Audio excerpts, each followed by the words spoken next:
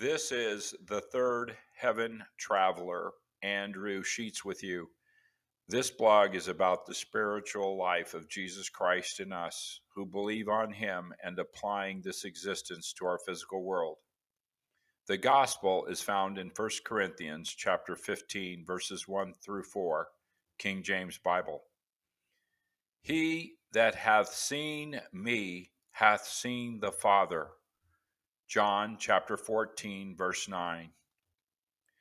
Dear Heavenly Father, I come to you with the deepest burden on my heart that the many, many out there that are not reading their Bible, especially the final authority of the King James Bible, but they're reading and using their perverted Bible translations and following after their false teachers, apostate and heretical pastors and teachers who've come out of apostate seminaries. Lord, I pray that the ones and twos out there, and you know who they are, will read and watch and listen to this study and learn from this. And Lord, that they may come out from among them, Lord. May eyes be opened. I pray that you'd honor and bless this work for your glory forever. Hallelujah. Even so, come soon, dear Jesus. Amen. This study, as I said, is he that hath seen me hath seen the Father.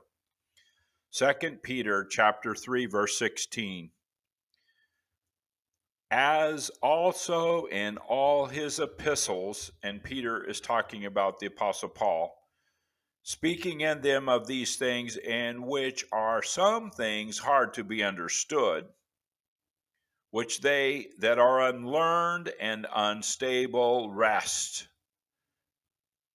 That means they wrestle with these epistles of Paul, as they do also the other scriptures unto their own destruction.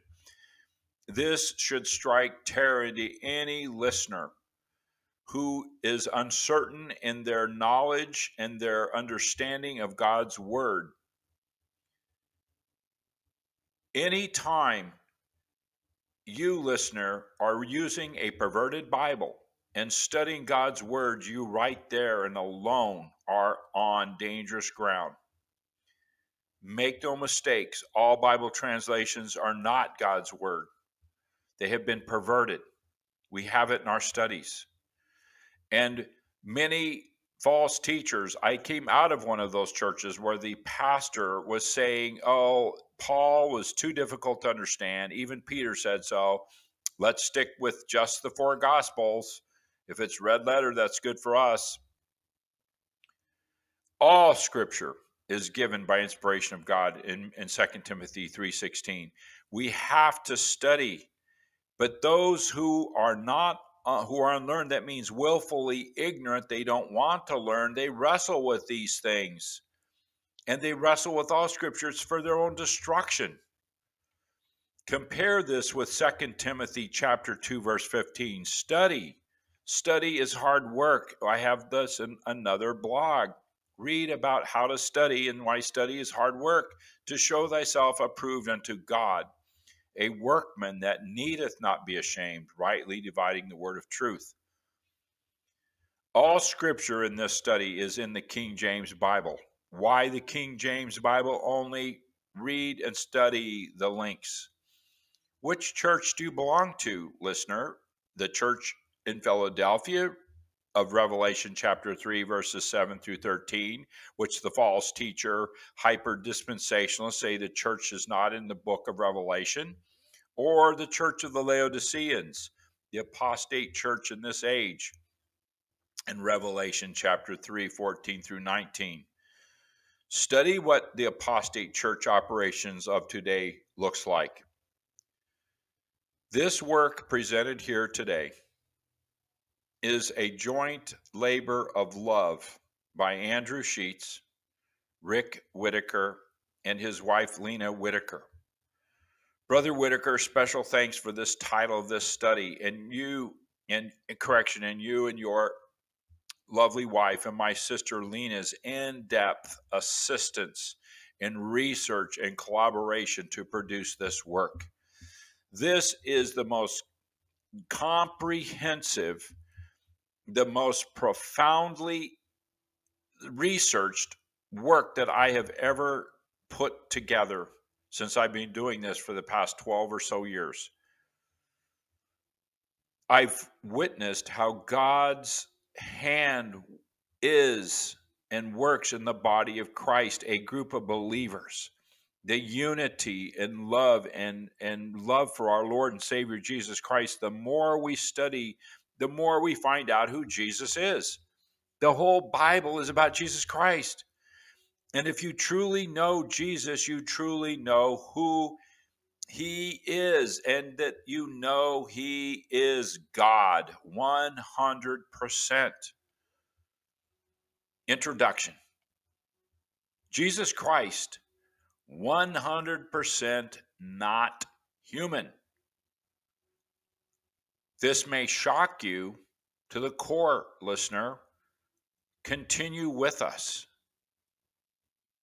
The purpose of this study is to address the prevalent and overwhelming amount of false teaching and its demonic influence that diminishes Jesus Christ alone as the one true God Almighty, Lord of Lords and King of Kings. Amen.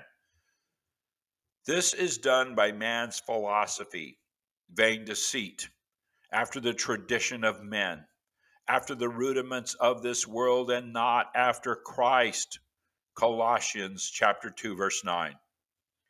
This is done by man's carnal mind, which is enmity against God. Read Romans chapter 8, verse 7. In their carnally vain imagination's description of Jesus Christ as the second person of the Trinity, or now we find these reprobates mutating like a virus and now say that they won't even say the second person of the Trinity. They say the second person of the Godhead. And we see them go from God as three gods in one God to God is one God in three persons. We even found teaching that denies the Trinity but declares the Godhead is really two beings, the Father and the Son. As always, they show the Son as being subordinate to his Father, and see the Godhead versus Trinity teaching in the links below to understand. And Jesus Christ, see this to understand that Jesus Christ is the fullness of the Godhead bodily. Only one body, only one person, only one being. There's only one. God Almighty is one, and that is Jesus Christ. The study is so in depth. If you go into the link and if you've watched this video and followed my videos and our studies, you'll see clearly God the Father is spirit, no man has seen. Jesus Christ is the image of the invisible God. There's not an old man sitting there on a throne in heaven saying, "Come and hold my hand, little boy." I'm scrolling down many pages into this study. Look at this picture again. If you haven't seen my studies on this and our studies working together, notice that in this picture, if you can see this on the screen, this is how the Trinitarians depict Jesus Christ. A subservient second person bowing to the old man wearing the many crowns. See the Pope's many crowns exactly as the Pope's and the shape of his mitre is, and pointing at his right hand. Here, boy, sit here, little boy, come and sit in your throne. This is not even close to Scripture. This is not Scripture, people.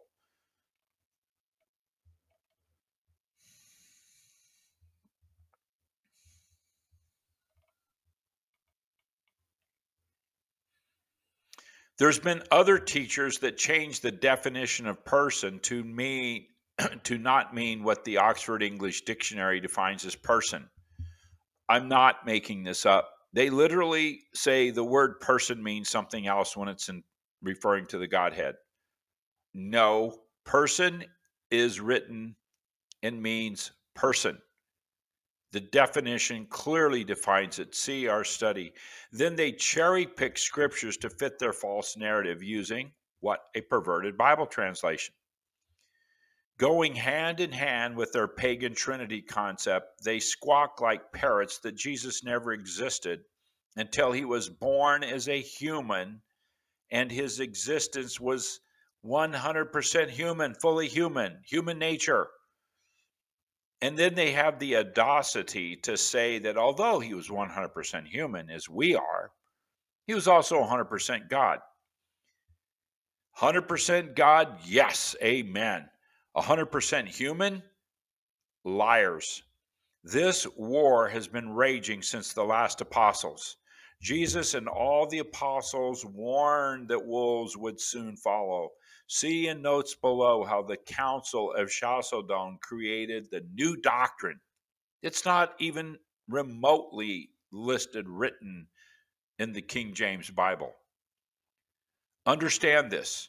The King James Bible does not say such things. The King James Bible says we are of the first Adam, born into sin.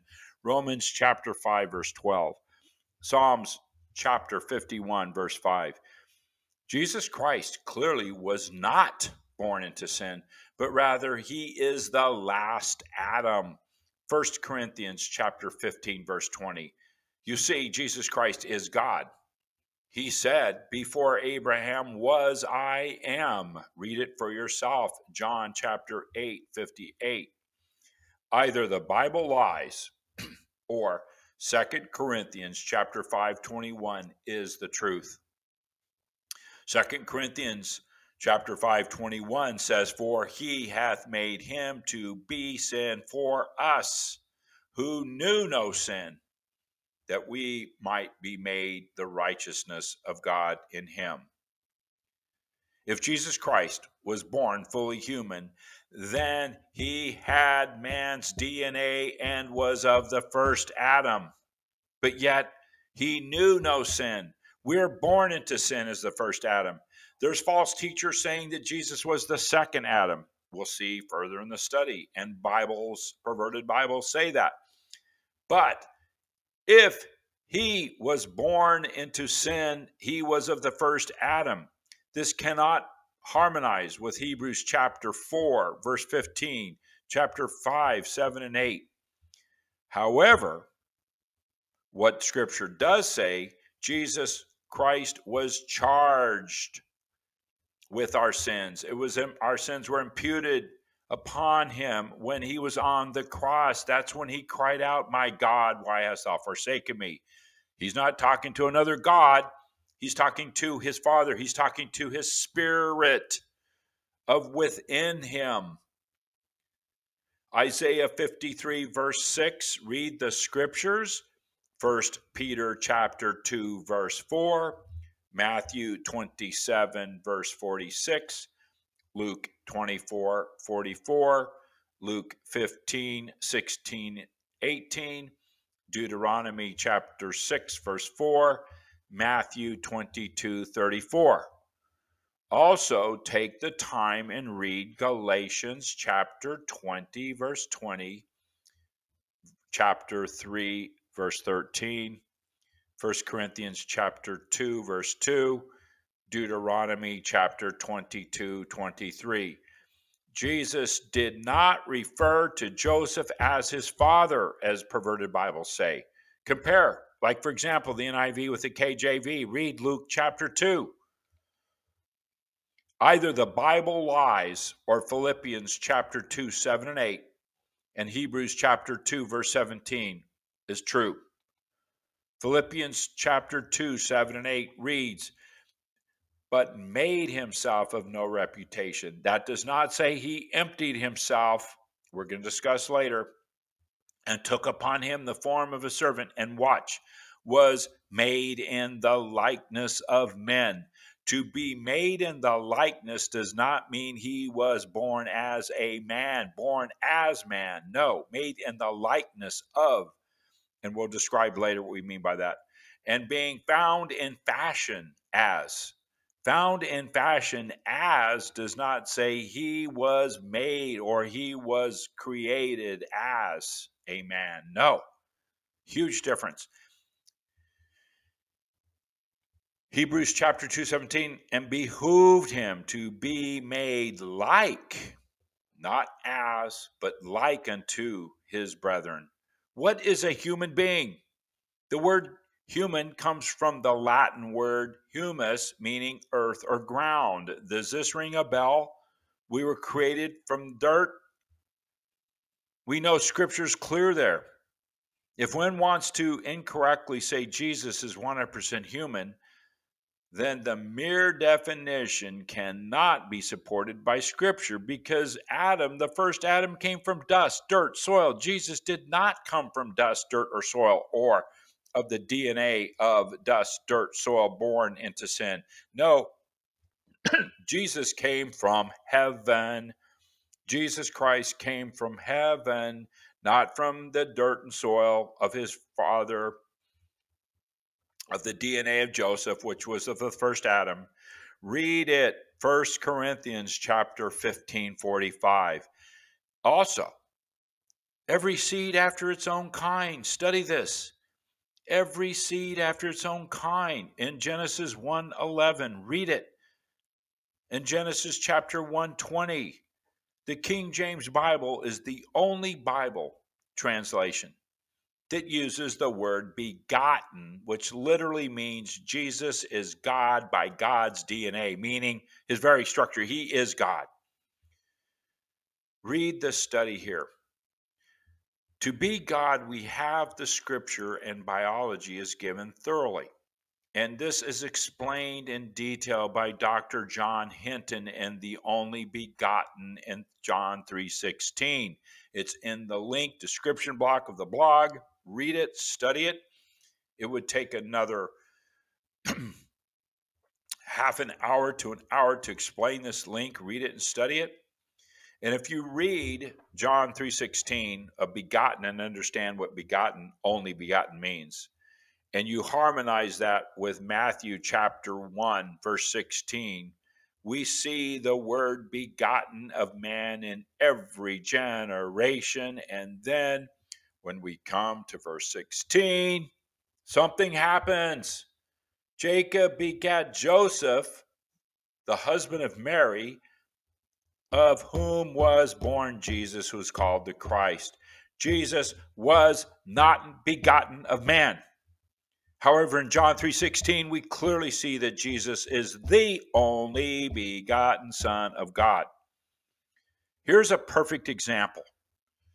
Recently, I had a YouTube reader insist that Jesus was created as fully human when he was born of the Virgin by the Holy Spirit by God's direction. This carnal, foolish logic continues that Jesus existed as a human being, 100% human. And though they admit, they'll say it, they'll say, yes, he's fully God, but they continue to say that he never existed before that time. How can God never exist until he is born of the Virgin? How can God create another being who's another God? Do you see a problem with this? That's pagan. It's heretical. It's blasphemous. Bible commentary after Bible commentary makes the same statements over and over again that the YouTuber above makes. However, God's word is clear and states otherwise. Read Isaiah 43:11. Even I am the Lord, and beside me there is no Savior. I'm asking you, listener, as we do this study, go through it with your Bible, pause the video, write your notes, read your King James Bible. And sure, look at what the other Bible versions say when we show you. For yourself, do it for yourself. In all of our studies, we want the reader to read and study for themselves. Don't take what we say as final. Take what we say, take it to your Bible, be a good Berean. Search the scriptures for yourself.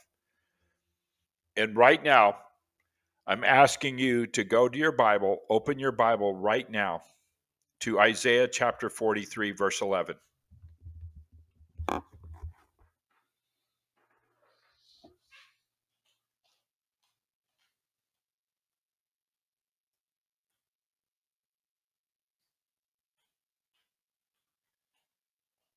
When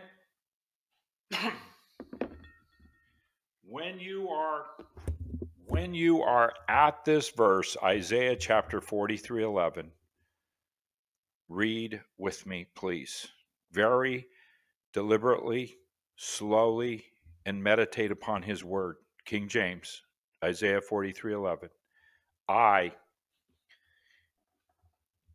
even I, am the Lord, and beside me there is no Savior.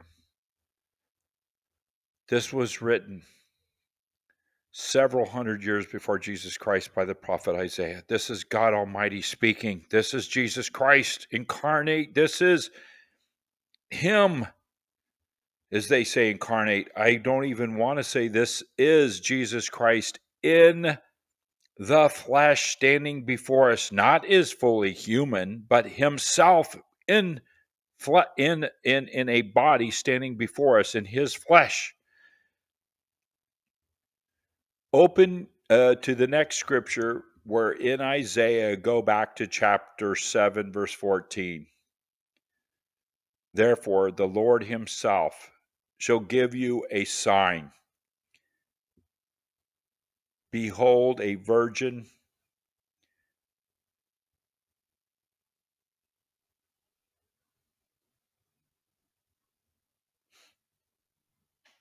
shall conceive and bear a son, and shall call his name Emmanuel. Emmanuel, God with us. Exodus chapter 3, verse 14. And God said unto Moses, I am that I am. And he said, Thus shalt thou say unto the children of Israel, I am hath sent me unto you. John chapter 8, verse 58. Jesus said unto them, Verily, verily, I say unto you, before Abraham was, I am. Can we read this again? John chapter 8, 58. Before Abraham was, I am. Wait a minute. These very words, I am that I am, the burning bush, Jesus Christ was manifesting through the burning bush, speaking to Moses, and now the same God who is Jesus Christ. And stand right now, open your Bibles, please, to Colossians. The Lord put this on my heart right now. Stop. This is not even script here. Go to Colossians chapter 1, verse 15. Colossians 1:15. Who, this is Jesus Christ, is the image of the visible God, the firstborn of every creature. This is Jesus Christ, people. This is himself, God Almighty. He's God in a body standing before us. He's telling the Pharisees in John 8:58, before Abraham was, I am. And you can go to John chapter 12:45. And he that seeth me seeth him that sent me. Are you reading that? Do you understand what that says, listener? And our title of this whole study, John chapter 14, verse 9, he that hath seen me hath seen the Father. It can't be clear. If you are not seeing this, pray that God open your eyes. God is Jesus Christ. The Father is Spirit residing in existence and being in Jesus Christ. There's only one God, and that is Jesus Christ we see standing before us. Isaiah 43:10 says, "Ye are my witnesses, saith the Lord, and my servant whom I have chosen, that ye may know and believe me and understand that I am he." This is God speaking through the prophet. "Before me there was no God formed, neither shall there be after me." So how could God Almighty make another little God in Mary's womb? That cannot be harmonized with Isaiah 43:10. Neither shall there be after me. There's only one God. This battle of false teachers teaching what is not in Scripture has been raging for 1,700 years. Just as the pagan Trinity philosophy was injected and adopted by the Vatican in 325, so has this notion of Jesus being completely human and was made doctrine by the Council of Chalcedon. See the notes below. Come in the flesh. We people, believers, I will say believers as I, and Brother Ricky and Sister Lena and the other believers who know this, we're called heretics because they say, oh, 2 John 1:7 says that for many deceivers are entered into the world who confess not that Jesus Christ is come in the flesh. God forbid we would not confess that Jesus Christ is come in the flesh. We would never not confess this. Yes, Jesus Christ did come in the flesh as a body with skin, with eyes, with the hair, blood flowed out of him. He was born through the birth canal by water and blood of a woman, the virgin. What we're saying is in the flesh, and we're going to prove it, does not mean fully human. What God's saying here is, here I am. I am God. I'm with you in the flesh, his form, the visible image of the invisible God, Colossians 1:15. We know in Genesis 1:26 that we're created in his image. We have nose, ears, eyes, hair, feet. So does he. But it's his flesh, not ours. This is not referring to the biological tissue of flesh we have when we're born into sin of first Adam. He's the last Adam. In the Council of Constantinople in AD 381, this was a hot, heated debate, and they came out and rejected the teachings of Apollinaris, who said that Jesus' divine nature displaced his human mind and will. And according to Apollinaris, Jesus was not fully human. And they used 2 John 1:7 to go after him. And this is discussed at length in Got Questions link that's not above here, but it's down in the down below inside of our notes. Got Questions discusses this whole thing. But we want to focus that when this scripture in 2 John 1:7, in the flesh, when this is seen as an idiom, God is truly saying to us, look, I am stands among you. Behold, it is I. And we see 2 John 1:7, and to say God took on human nature is heresy from man's ignorance. No, he took on his own nature, his own form, and manifested himself in his own flesh.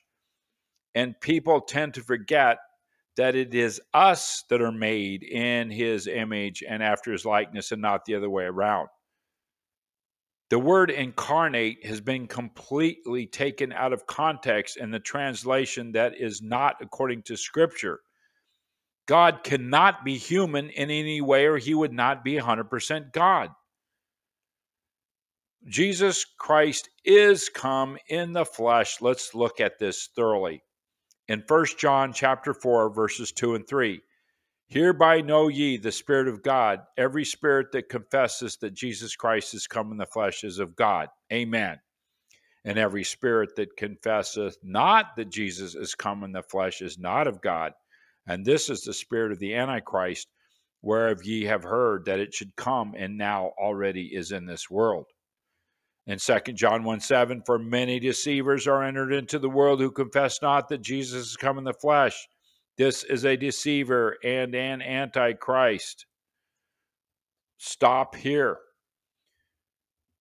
What they've done is taking in the flesh, and instead of describing what Jesus Christ is saying, what the Word of God is saying here, they're taking flesh to mean 100% human, born into sin flesh. But we are going to break this down. Whenever Jesus Christ, who is God, is written in Scripture, the verb to be is used to describe him. Before Abraham was, I am, like John 8:58. In Revelation chapter 4:8, Holy Lord God Almighty, which was and is to come. It's not surprising that the verb to be is used to describe Jesus Christ as he appeared to man as the babe in the manger. In the Oxford English Hard Copy Dictionary, page 146, we see that to be is used as a verb, an intransitive verb, and which is not for passive voice, but rather it's used as an auxiliary verb. And if we go to 14b, it says to express the condition or state now attained rather than reaching it. For example, the sun is set. The sun exists. It's not just appearing all of a sudden out of nowhere. No, it is in its condition as set. So if on page 473, we see the verb to be used as an auxiliary verb. It means to express the resulting state. So let's break this down. Go slowly with me. If you have to stop, pause the video, take notes. Is come. Using the present indicative of the verb to be in the third person as an auxiliary with the verb come. So all that lingo in grammar, and speaking of English grammar, all that's saying is we're using the verb to be in the third person is. And we're using this verb is here as an auxiliary verb, a helping verb next to the verb come. When this is done, it literally means to present oneself, to bear, to be, to exist. To exist. And in context, eternally appear in the present at the time is used in this context of Scripture. Appearing visible to the world at that moment in time is Jesus, the baby born in the manger. And we go into greater detail if you want to read it in our notes. So what am I saying? Let's put this in other words. So when it says that he is come in the flesh, that means that God Almighty, eternal, who's existed forever, existing as the body of Jesus Christ, one body, one person, one being, manifested himself, brought himself in that point in time in his flesh, his existence. But you're going to say, but he had skin, like we had skin. He had blood, like we have blood. He sweated tears of blood, it says. You can say, he when they were whipping him and lashing him with the cat of nine tails and putting the crown of thorns on him, he suffered. The apostle Thomas even had to put his hand in the side. He saw, wow, this is really, you really are Jesus Christ that we saw hanging on the cross. Yes, he was in the form and fashion of man. Yes, he felt pain. Yes, he had nerve endings. Yes, he had a circulatory system, obviously.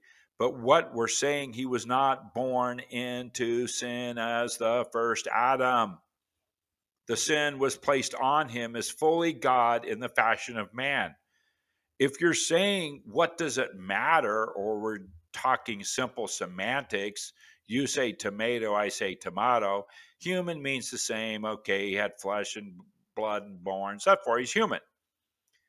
But we have to make a strong distinction here. When you say human, you mean exactly as we are 100%. Again, I go back to the fact, if he was us, he could not take on our sins, because guess what? It had to be an unblemished lamb. An unblemished lamb means sinless. He was sinless. So how could he be the first Adam? He was the last Adam. And we take the verb is come in the, as is in the present perfect tense, is come. It literally means in this context that in coming to us, he presented himself. So he was not born and created from man's DNA, but literally in his own flesh form that was in our fashion, says, here I am, I'm here. Example, Matthew chapter 18, verse 11, for the Son of Man is come to save that which is lost. That means he wasn't created by God as a new little being. Here's a new little Jesus. His name is Jesus. He's a new little God, who just like man, like you are. No, God Almighty appeared, presented himself, and eternally exists, and now brings himself in the present to save that which is lost. Jesus has always existed.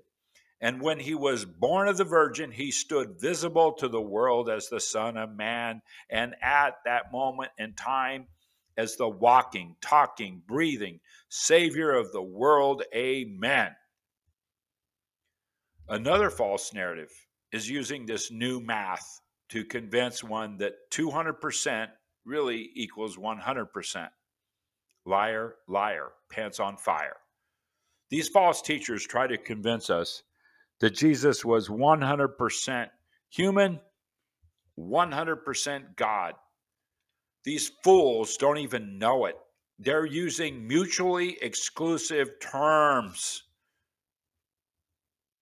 And that's impossible. Mutually exclusive, for those who do not know what this term means, it's a statistical term. It's describing two or more events that cannot happen simultaneously.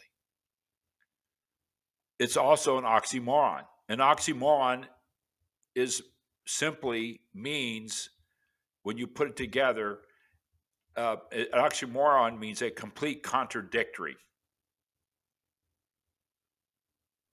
or a complete contradiction. It's a rhetorical device in which two seemingly contradictory words are used together. Now, let me just add this. When you really look at why this is an oxymoron, why this is mutually exclusive language, God gave us a mind, and we must apply our mind. The Spirit within us bears record of the truth. Our soul, which is our mind, must evaluate and analyze and test. In 1 John 1, it tells us to test all spirits. We're to test the spirits. How do we test things? We have to read it and analyze, logically analyze. God made math. Jesus Christ created all things. Jesus Christ created everything. Math is the language of science and nature about us. There's the law of physics, the law of thermodynamics, the law of gravity. These are undeniable laws that exist, and they're written and explained by math, and you cannot have 200% as 100%. We find that over 95% of Christians, they comfortably accept and preach and teach Trinity. And then we find this retreaded false phrase repeated over and over again. Oh, Jesus Christ is fully God, fully human. He was 100% human, 100% God. And these words are used over and over until they become ingrained in our memory and turned into a habit. In studies, I found I lost track 30, 40, 50 high noted scholars and in all of the biblical doctrine, human, just like us, exactly like us, born into sin, but he didn't sin.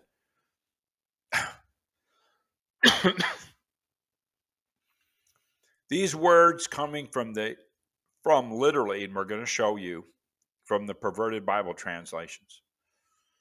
Incorrect definitions from the Vatican codices, the Vaticanus, Sinaiticus, words like incarnate. I even had it slipped out of my mouth when I was doing this teaching. Pre-incarnate, embodied, fully human, 100% human, the second person, the second being, born into sin, became sin, emptied himself. All these scriptures, the church is squawk behind the pulpit, and the little sheep start squawking the same thing, are not scripture. This leaves people in a state of confusion and the need for them to go to the church elders for instruction they received from the Pope and the Roman Empire. This false teaching also completely permeates the Protestant church of today. There's now no distinction.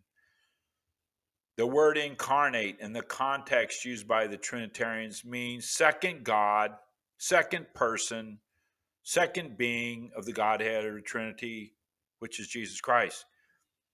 The false teaching is of the Trinity and Jesus being fully human is a stronghold. We are at war, folks.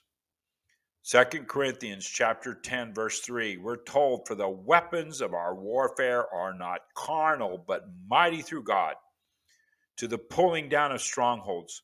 We pray that the ones and twos out there will open their hearts and allow the Spirit of God to pull down this stronghold. Amen. We all have to go. Walk back and question what we've never questioned before as we were growing up, just accepting the idea that Jesus was fully human. Never doubting what we were told by the ones in authority, these yoke masters. Seeing that the King James Bible doesn't use the word human in reference to Jesus in Scripture anywhere, and taking it into a more in-depth analysis of the word human and the phrase come in the flesh, and understanding what it means to say come in the flesh, including terminology of the pre-incarnate Jesus, Christophany of the New Testament appearance, correction of the Old Testament pre-incarnate appearance of Jesus, or the theophany, which is the Old Testament pre-incarnate appearance of God. Right there should tell you they're lost. They're confused.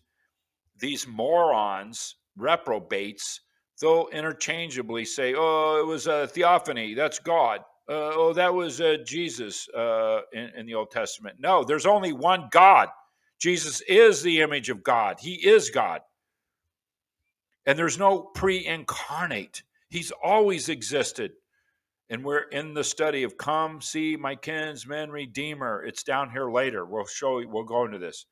We have proof here that Jesus was not born into sin. He became, or that Jesus became sin, or that Jesus emptied himself. All of these are vain imagination of carnal minds. Here's the proof. Again, we stress, note the differences from the King James Bible compared to these other versions. Oh, it will shock you. Why a perverted Bible will say he's human, where the King James never says that. Let's do this. We now open with me in the study, understanding the Son of Man does not mean human as written in Scripture. In the beginning, God said, let us make man in our image after our likeness. So God created man in his own image. In the image of God created he him. Male and female created he them. And the Lord God formed man of the dust of the ground and breathed into his nostrils the breath of life, and man became a living soul. Genesis 1:26, 27, and Genesis 2, verse 7. Nowhere in Scripture is it written that God created himself in man's image. What Scripture does clearly say is that Jesus Christ was made in the likeness of man, being found in the fashion as a man. Philippians chapter 2, 7 and 8. Read it for yourself. Hebrews chapter 2, verse 17. And it behooved him to be made like unto his brethren. It doesn't say, and Jesus Christ was made as his brethren, or Jesus Christ was created as man. No. Made in the likeness of, which we explain later, found in the fashion, and we're breaking this all down, and behooved and liked unto. We'll continue. There's a distinction seen in Scripture when Jesus formed himself. He manifested himself. He brought himself forth from the womb as the Son of Man. Let me say it again. There's a great distinction as we see in Scripture. Jesus, who is God Almighty, he brought himself through the womb as the Son of Man through the birth canal of the Virgin, from the false teaching that Jesus never existed until he existed as the Son of Man. There's a huge, huge difference. If I'm going to highlight this here in the study, and I'm going to take a few seconds to pause here. I want you, dear listener, to pause, read, meditate on what is said here. Know, make sure that you know. The Spirit knows. The mind understands. Make sure that your spirit, with the Word of God in hand, and specifically, I want you to open your Bible to Philippians chapter 2, 7 and 8.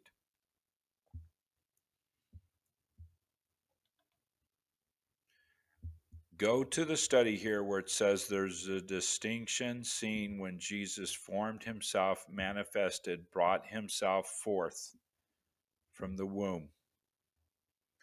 Then the false teaching that he never existed until he existed as the Son of Man.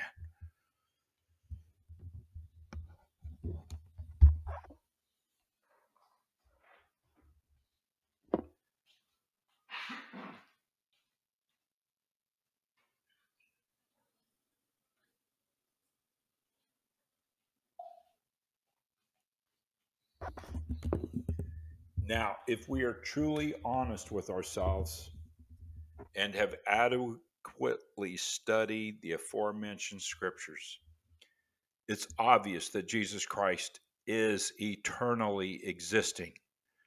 I didn't say has eternally existed. I didn't say was. I said is, present tense, the verb to be, existing. Before Abraham was, I am. And he has existed as the firstborn of every creature.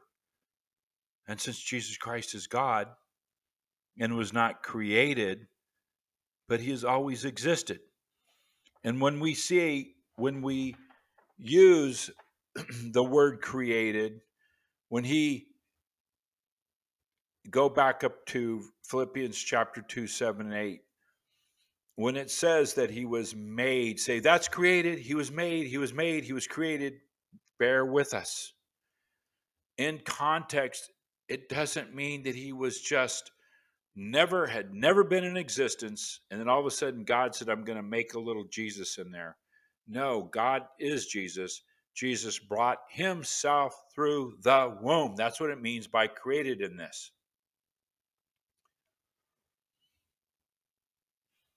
When the appointed time came, Jesus Christ literally brought himself, the fullness of the Godhead bodily, read Colossians chapter 2, verse 9, into the womb of Mary as an embryo and was born as the Son of Man. There was no conception of himself in the ovum of Mary, her egg, right? But rather in her womb. He had no DNA of man, but of himself as God only. He did not have Joseph's sperm. He was not, excuse me, there, as some have said, the Holy Spirit placed his sperm in Mary's ovum. What? The scripture doesn't say that. It says that he brought himself through the womb. When you break it down as we are here, he did not have Mary's DNA, but he was conceived. He was conceived. Bear with us in the study. Remember, God is God. Jesus Christ is God, not of man's DNA, but of himself, God only. Maybe, well, not maybe, it's difficult for our minds to understand the infinite, but the spiritual world, time is far beyond our three-dimensional realm. We'll be repeating this several times here. Jesus Christ was formed, conceived, and conceived means to be created or formed in the womb in this context. He brought himself as the Son of Man in the womb of the Virgin to be born from the womb of a woman. The word became, which comes from become, means to be, make, or cause.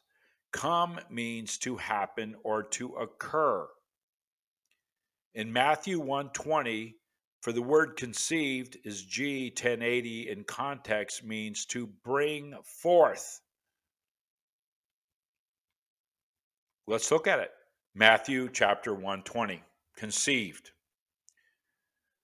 But while he thought on these things, behold, the angel of the Lord appeared unto him in a dream, saying, Joseph, thou son of David, fear not to take unto thee thy wife, to thee Mary thy wife, for that which is conceived in her is of the Holy Ghost. That harmonizes perfectly with John 3:16, the only begotten Son of God. That's why the King James has it right. See Dr. Hinton's study. God's DNA. That is, now when it says with the preposition of, in her is of the Holy Ghost, that preposition of means literally God, the Spirit of God, which is God Almighty, is that being that is bringing itself forth through her womb. When examined, the word conceive literally means to introduce sperm, seed, or sperm into the female egg or ovum. However, we see in context of Scripture, further analysis reveals a secondary meaning of conceived as described in the Oxford English Dictionary, that it literally means to be formed, bring forth, born from the womb, figuratively to regenerate, bear, beget, bring forth. Look at Emmanuel, God is with us. We know there's no seed, no sperm that was interjected into female egg ovum of Mary because Joseph's sperm was not present. We know that the ovum is the DNA of the child gets from the X and Y to be the Y chromosomes from the mother. God did not have, Jesus Christ did not have Mary's DNA. Why? Because she was also born into sin. She's also of the first Adam. So when it's conceived in her, we know it's God. We know it can't be her egg. It's going to be her womb. Amen. May eyes be open, Lord. So why would someone make this up and say, well, he's absolute human exactly like us, although he didn't have our DNA, although he wasn't born into sin, but he's exact like us? No, he's in a fashion of us. He was literally came with his own being that's existed going back to Genesis chapter 1:26. We're created in his image after his likeness. His image, we have hands, feet, ears, nose, after his likeness. we have three parts. We have a body, that's Jesus Christ. We have a spirit, that's God the Father. We have a soul, that's the function of the spirit within us that works, that God breathed in us. It's all in our Godhead versus Trinity teaching. He made himself of no reputation and took upon him the form of a servant and was made in the likeness of men. Likeness of men. That means in this context, yes, he's going to have he's going to have feelings. Yes, he's going to have emotions. He cried. Yes, he's going to feel like cried great tears till wet his tears became blood. He cried out, even on the cross, when the Spirit of God put all the sins upon him. He cried out when God the Father, the Spirit within him, rejected that sin and said, it's all imputed on your body now. It was overwhelming. Breaking down every word. Philippians chapter 2, 6 and 7, made himself form of a servant, made in the likeness of men, and being found in fashion as a man. Let's break it down. Form. When we say in Philippians chapter 2, 6, when we say the form means likeness. A body considered in respect to its outward shape and appearance, especially that of a living being or person. That's what I said. When we say fashion as a man, that means the visible characteristics and appearance. When we say likeness, it means resemblance in shape, form, semblance, copy. One closely resembles. When we say behooved, and it behooved him to be made like unto his brethren, as written in Hebrews chapter 2:17, it literally means that which is required or necessary to be of physical use. So, what does that mean? That means that Jesus Christ, it was necessary for him to be physically similar to man so that he could feel the pain, he could bleed blood, he could he could perspire, sweat, he could cry tears, and made like unto. The word unto in the King James Bible literally means Jesus was made to resemble man.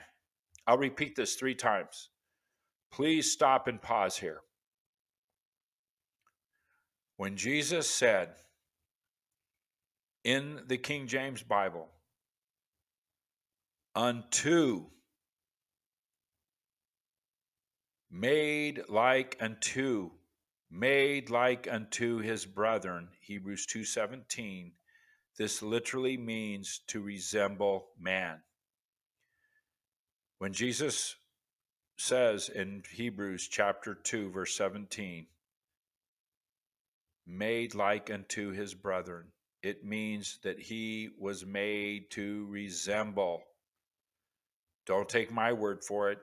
Go to the hard copy Oxford English Dictionary on paragraph 18, page 3550, 3550. I have. It literally means, in this context we're reading here, to resemble. Resemble does not mean is. If I draw a perfect picture of you and say this picture is you, do you realize the absurdity of what these false teachers are saying? Please read the detailed study on Jesus bringing himself forth from the womb. We did a whole study on this. It's called Revealing More of the Lamb Who Was Slain. Read about the previous manifestations in the Old Testament, Jesus appearing manifested in a physical body at various times. This is not a theophany, a Christophany, whatever you want to. No, it's not God, maybe Jesus, maybe both. We don't know. 2 of them, it was both. No, It's God Almighty appearing in the Old Testament. Read, come meet my kinsman redeemer. In our study one morning, we spent days, weeks on this. We came to realize that, and we must be said here, there will undoubtedly be a tremendous amount of pushback and backlash from non-Bible reading, low-informed, ill-informed Christians who cling to their beloved pastor's false teaching, and then they'll parrot that Jesus Christ was human. Here's the scriptures, the most revered. They'll throw 1 John 4:2-3 at us. About there again, if you confess that Jesus Christ is not come in the flesh, then guess what? You can't be of God. You're the Antichrist. This does not say that in the flesh means human flesh.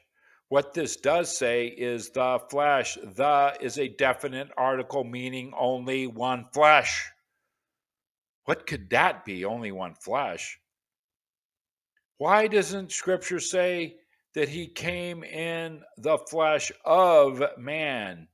Why doesn't it say he came in flesh? Why do they use the flesh? And why does it say what this flesh is of God? You say, oh, this means you're God if you confess that Jesus Christ came in the flesh. Let me say this again.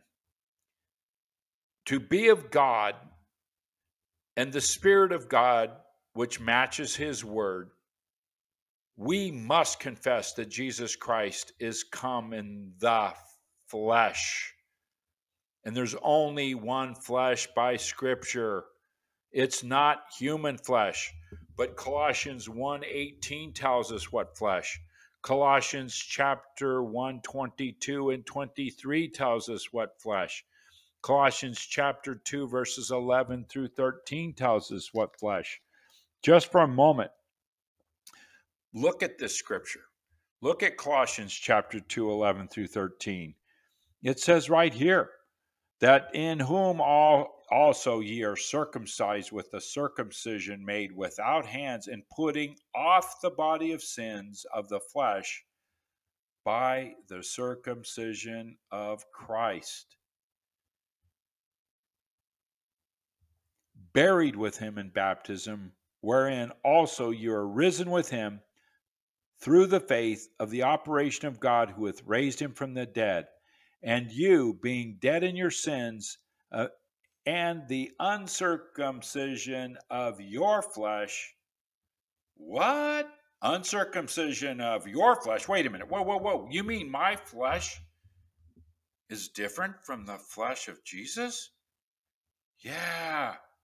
We're dead in sin because of our flesh. But watch, we're quickened together with him, having forgiven you full trespasses. Our flesh is not his flesh. Look at Matthew chapter 9:17. Read Matthew 9. Let's go there together. I fear often, we talk about this often, when we just give you scripture to read and go study yourself, often people, because of the lazy nature of human nature, we won't actually go read it for ourselves. Neither do men put new wine into old bottles, else the bottles break, and wine runneth out, and bottles perish, but they put new wine into new bottles, and both are preserved. We cannot be born spiritually into Christ when we are in our old flesh. Hebrews chapter 1, verse 3. Hebrews chapter 1. Read it for yourself. Read, go there with me, flip through, you'll find it. Let's see, I've got to find it. Hebrews chapter 1, verse 3. Who being the brightness of his glory and the express image of his person, and upholding all things by the word of his power, when he had by himself purged our sins, sat down on the right hand of the Majesty on high. Jesus Christ is not sitting at the right hand of the Father, as the Trinitarians teach, and only the King James says on. Literally, if you want it, you take this and saying that Jesus is sitting down on. Oh, Jesus is sitting on top of the right hand of the Father. That's why you know it's not two people. It's only one person. On the right hand is the metaphor of saying all power and authority is given to him. And it's his glory, the expressed image of his person. He is separate. He is apart. He came as God, and we have to be born into that. And all the sins of humanity were placed on him as God, the correction. All the sins of humanity had to be placed upon him as the Son of God. In the entire chapter of, the entire chapter of 1 John chapter 4, in all this context, it is most clear that we are commanded to understand and believe what God said, that in the flesh means God with us. All in the flesh means is God with us. Him himself is with us in persona, not as we are born in the first Adam. Please, again, the Spirit is just pressed upon my heart. Stop. Go to 1 John now. Just go read 1 John, the epistles of John in the back towards Revelation, not the Gospel of John. And read 1 John chapter 4. It's interesting. It opens, believe not every spirit, but try the spirits whether they are of God, because many false prophets are gone into the world. Hereby know ye the Spirit of God. Every spirit that confesses that Jesus Christ is come in the flesh is of God. People, that's telling us, if you do not believe that God Almighty was standing before us as the only person, the image of the visible image of God, then you're not of God. And every spirit that confesses not that Jesus is come, and we already told you, is come meaning he's standing before us, he's come through the womb as God eternal, is not of God. That's why so many religions fail to comprehend. They will not understand that Jesus Christ is God Almighty standing before us. That's why the Pharisees had Jesus killed.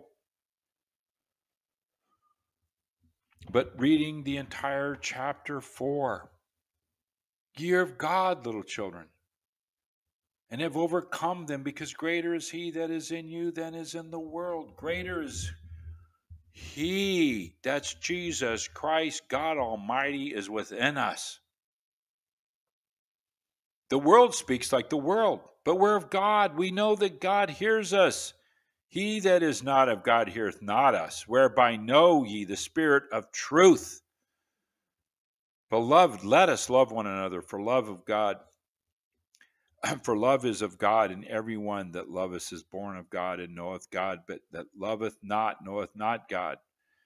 In this was manifested the love of God toward us, because that God sent his only begotten Son into the world, that we might live through him.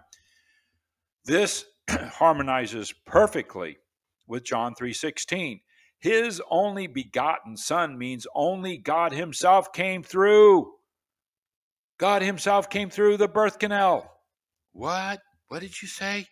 Yes, God himself, God Almighty, who is before time, the Ancient of Days, came through the birth canal of the Virgin from her womb. Herein is love, not that we loved God, but that he loved us and sent his Son to be the propitiation for our sins. Here it is, 1 John 4:10. God himself came through the birth canal to have the sins of taken on our sins, putting on him, so that we may stand before him as blameless. That is our justification. That is the grace of our salvation. Look at verse 12. No man hath seen God at any time. That's right. You can't see God the Father. He's spirit. If we love one another, God dwells in us and his love is perfected in us. What? What does that mean? If God is Jesus Christ, Jesus Christ doesn't dwell in us. Yes, he does. Read Ephesians. The Father sent the Son to be the Savior of the world. What did we read in Isaiah? Let's go back up there real quick to Isaiah. Let's go back to Isaiah. What does it say here in Isaiah? What is it telling us? Let's read it again. I, even I, am the Lord, and beside me there is no Savior. Isaiah 43, verse 11. Now read 1 John chapter 4. Verse 14. And we have seen and do testify that the Father sent the Son to be the Savior of the world. Wait a minute. It says here that God says, I am the Lord. There's no one beside me. There is no Savior beside me. The Father sent the Son. What does that mean? That means that the Father is the Son in flesh standing before us, not our flesh, his flesh that he manifested so he could be fashioned as we are, to be what? Resemble us. And just read for yourself, continue reading chapter 4 in 1 John, all the way down.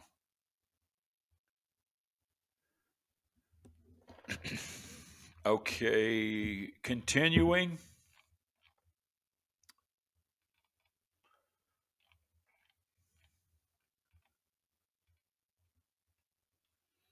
So we know that form, fashion, likeness, to be made like unto, literally means to resemble us.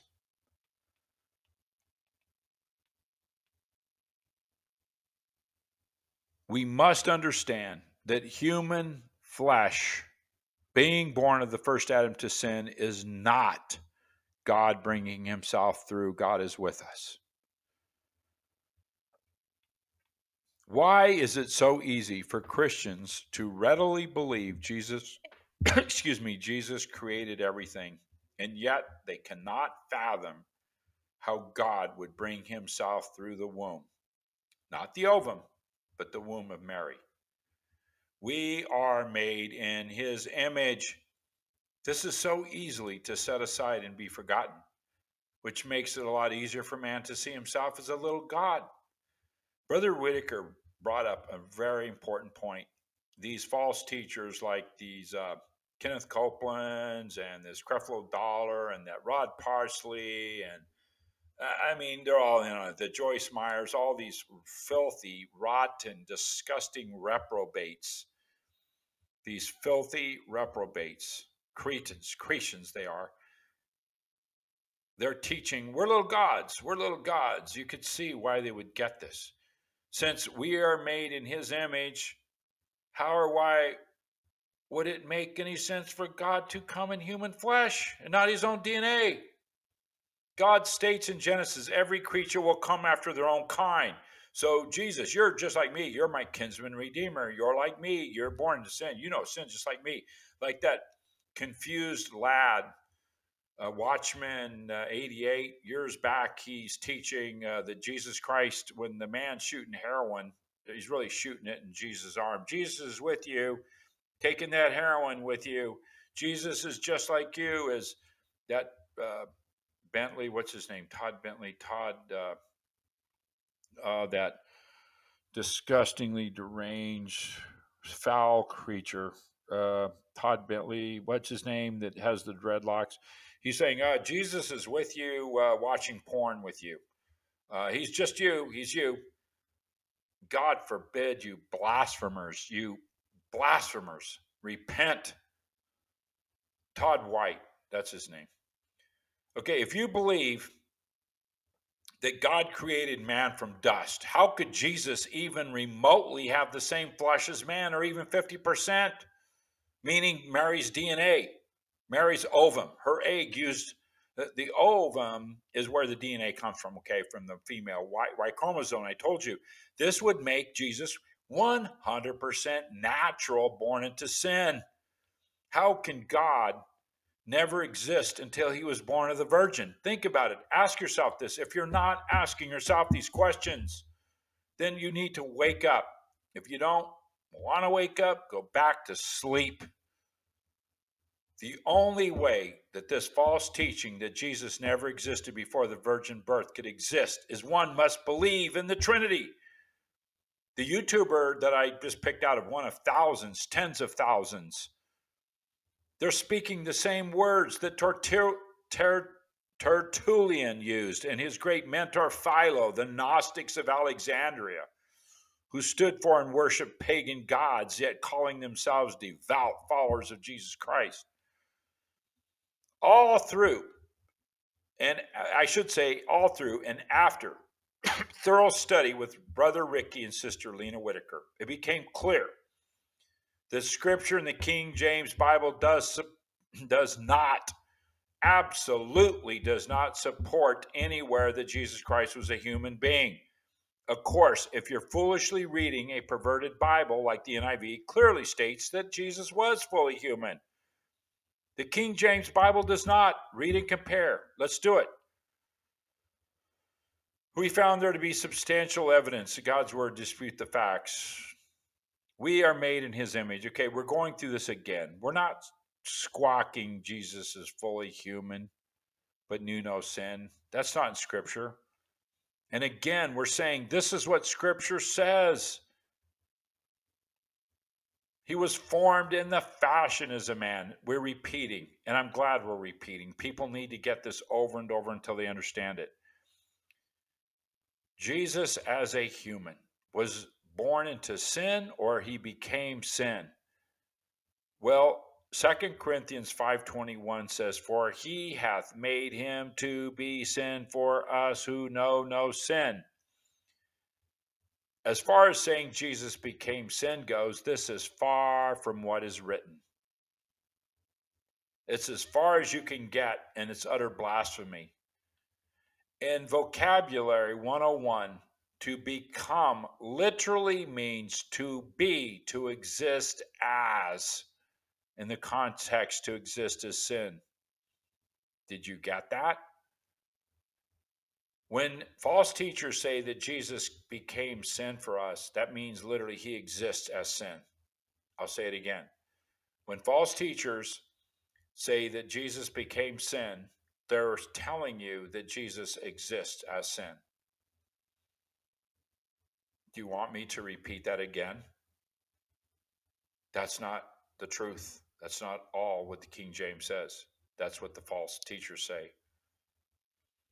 And that completely throws out atonement. Jesus was not sin. He took ownership of it because it was placed on him. He became the sacrifice for the sins of the whole world. This harmonizes with Leviticus 16 and Exodus 12. And Jesus Christ personally became the sacrifice. This harmonizes with 1 John chapter 2, verse 2.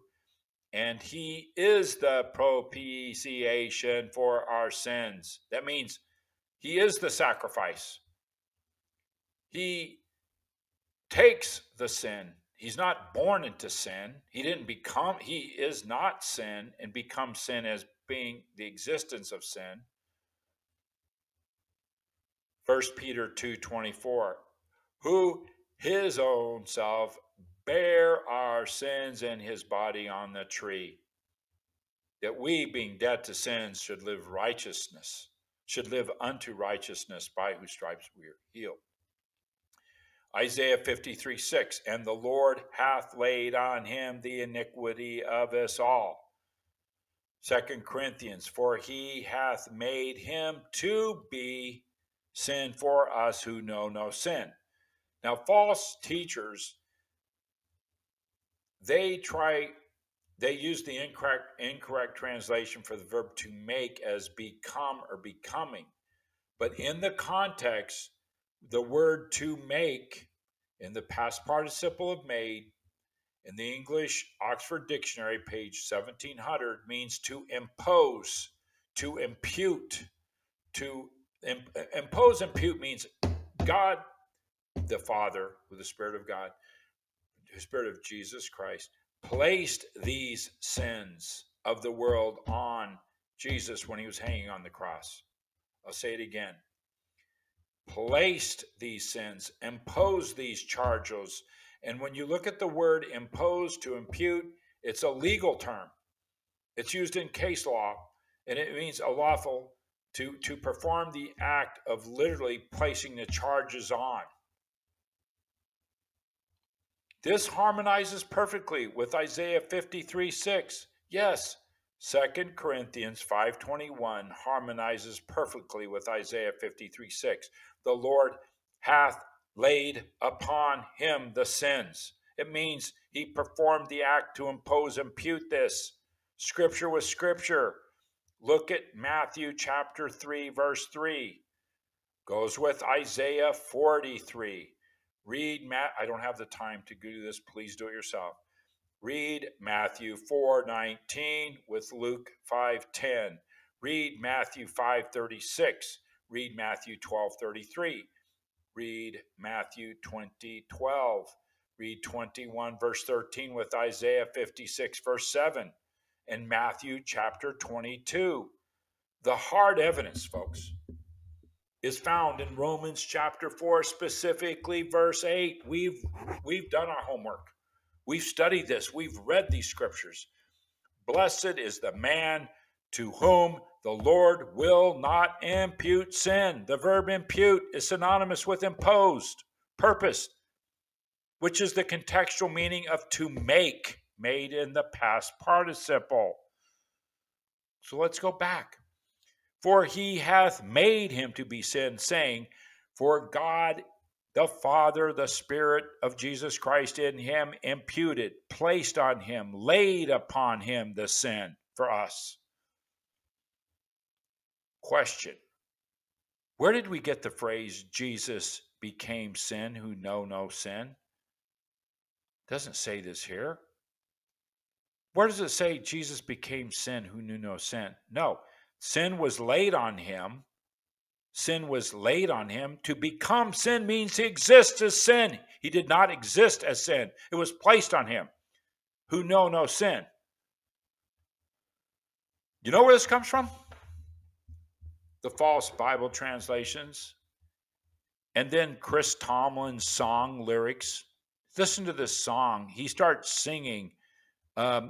Chris Tomlin literally, in one of his songs, Brother Ricky found this, they literally start to sing the lyrics. And the lyrics where it became sin who knew no sin. And we repeat it, repeat it, repeat it. Our ears are tickled. We clap and tap along with the devil's entertainment system. We tap and sing the mantras of the twisted words that are not aligned with true scripture.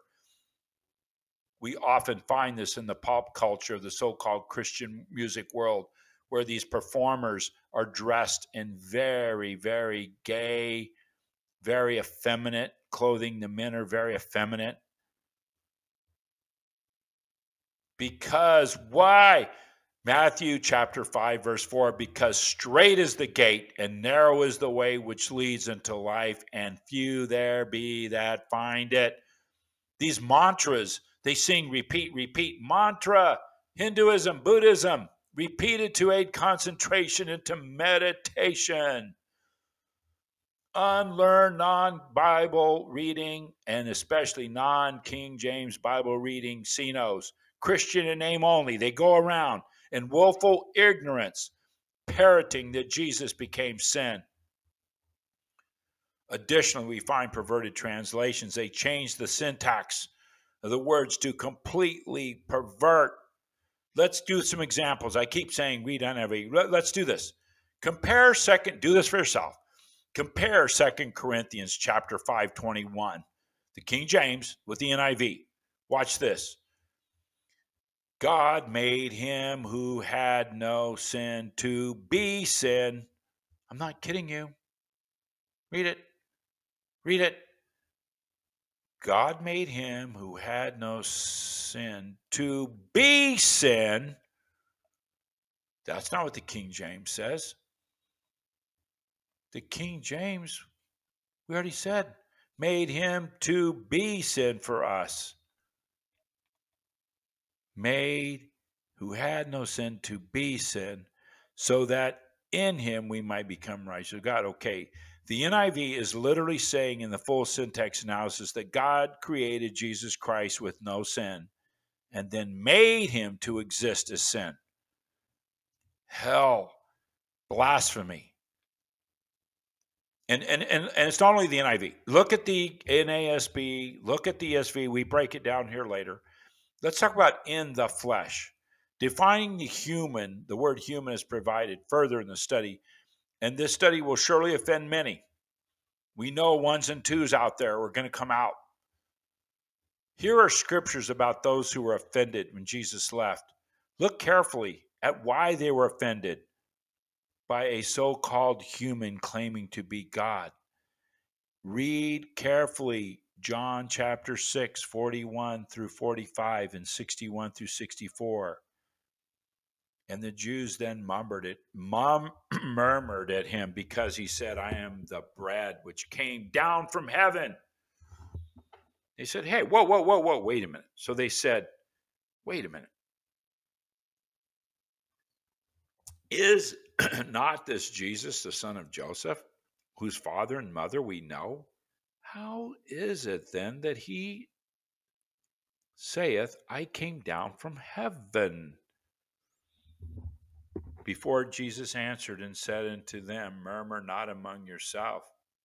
No man can come to me except the Father which hath sent me draw him, and I raise him up on last days. It is written in the prophets, and they shall be all taught of God. Every man therefore that hath heard and hath learned of the Father come unto me. Many therefore disciples, when they heard this, they said, this is a hard saying, who can bear it? When Jesus knew in himself that his disciples murmured at it, he said unto them, does this offend you? And what?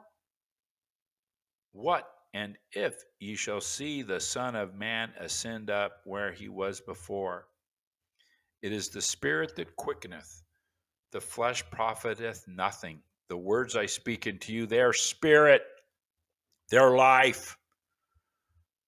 But there are some of you that believe not, for Jesus knew from the beginning that they were that not believed not, and who should betray him. And then it goes down here, it says, from that time, many of his disciples went back and walked no more with him. We read in John 12:40, for more on how God has blinded their eyes and hardened their hearts, so they should not see with their eyes nor understand with their heart. When we were in the midst of this study, the Spirit of God moved mightily on Sister Lena and Rika. We were praying and studying this. Please take the time. Listen to Sister Lena's audio clip on this. I was deeply moved. It's in the link here. Sister Lena's audio clip. Back on, he hath made him to be sin for us in 2 Corinthians 5:21. In the Old Testament, the sacrifice for the sins of the people was not a correction, was only a very temporary atonement. An animal takes the place of you, for you, and I, as a representation of us, laying on the altar in our stead and paying the penalty for the short temporary time, for all the things that we have and have not done concerning the law of God. It has to be repeated over and over. This is a temporary fix. Can you imagine the amount of blood that would continually flow? But we see when standing below the cross of Christ, in the view of this particular angle, significantly different when it comes to the perfect sacrifice of the Lamb of God. When you look up from the foot of the cross in acceptance of his sacrifice, his blood shall wash you clean. Your blood-stained robes will be washed white as snow. This is the only place you'll be able to find the mercy you seek. And it is his forgiveness that your heart shall desire. And both of these desires will be fulfilled when we but come unto him. What does it mean to come to him? It means to come with understanding. It is written to know wisdom is to fear God, and know the fear of God is to no longer have to fear death. To come with an understanding that God is Jesus Christ, the one, the same, period, the beginning, middle, and end of the story. He always was and is and evermore shall be. Amen. Can you see in the statement, the me, myself, and I, it is in fact he whom we know to be God. This clause in the objective case and in the same manner of speech as let us make man in our image. And we see it in the Psalms where David cried, vexed in the same objective pronoun. David was vexed to his core, his soul, his spirit, and his body. Us, same as me, myself, and I. In 2 Samuel 24:14, and David said to God, I am in great distress. Please let us fall into the hand of the Lord, for his mercies are great, but do not let me fall into the hand of man. And so in Genesis chapter 1:26, we see the same objective clauses used. And God said, let us make man in our image according to our likeness. The statement written by Moses in Genesis is at the time which was when the final climactic act of creation was done, and God made that announcement. This, us, and our signifies his majestic power over all creation. To see this statement as being facts points to pointing to three persons and one Godhead may be implicitly seen at best. And there are more scriptures than I can count that do contradict the Trinity notion absolutely, and leaving you without a doubt as to who God truly is, that he is one God, not two or three in one.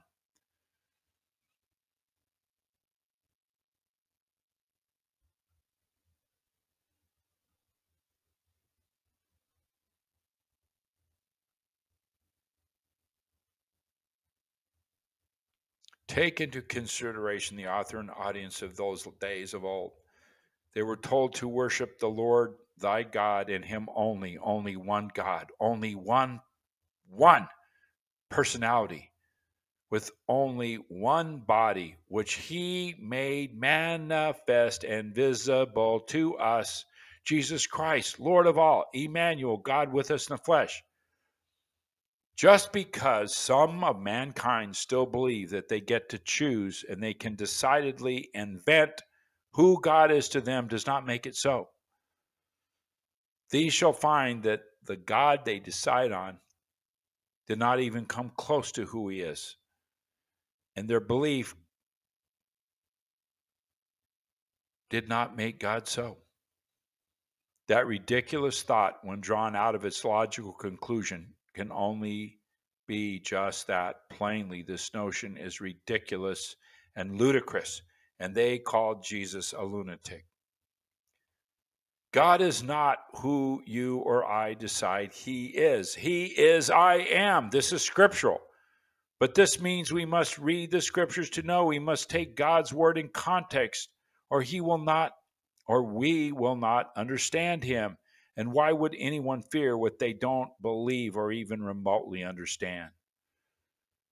This leads us to the next two-part question. Who does one choose not to believe if one doesn't understand? How can one make a decision without knowing or understanding the consequences? Yet people do it every day. Read Romans chapter 1, 18 through 32. Take the time, make the time to read that. And every day, this final decision is made and confirmed over and over again with every breath we take, because there's only two choices, people: who He is and who He is not. It's a simple yes or no question. Do you believe Him or your own vain imagination and image of Him? And the last question to ask yourself all day long and when closing one's eyes to sleep each day: do I fear God? Search your heart now before you stop reading.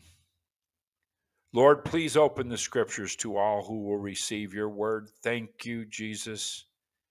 Amen. Dear listener, we're going to stop here, right here, and make this part one of a two parts of this video. We ask before we close that you really do literally stop and search your heart now before you stop reading. If you haven't already stopped reading and thrown this aside,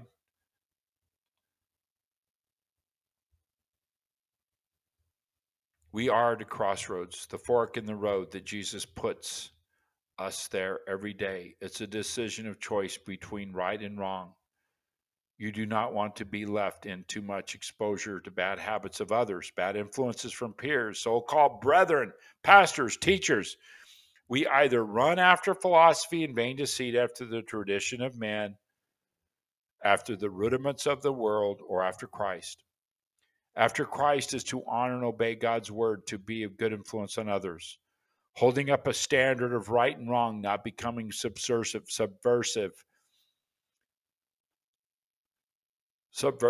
while standing on the wrong side of the road at the crossroads. This is where we pick up our cross and follow Jesus Christ. Amen. Hallelujah.